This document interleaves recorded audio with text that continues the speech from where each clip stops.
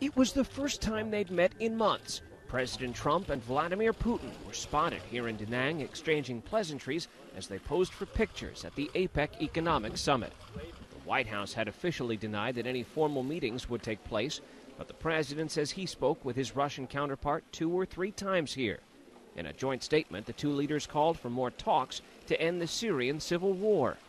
On Air Force One, Mr. Trump told reporters that during his brief chats with Putin, he again asked whether Russia meddled in the last election. Mr. Trump said Putin denied it. "You can only ask so many times," the president said. And despite the firm insistence of U.S. intelligence agencies, Mr. Trump called the matter an artificial Democratic hit job. He says he thinks Putin is insulted by the lingering questions, and that, he said, is not a good thing for our country. At each stop on this trip, the president has hailed progress on trade, but at times he's found himself at odds with his Asian counterparts. The 11 remaining nations in the Trans-Pacific Partnership today reaffirmed their commitment to that trade deal, despite Mr. Trump's move earlier this year to pull the U.S. out.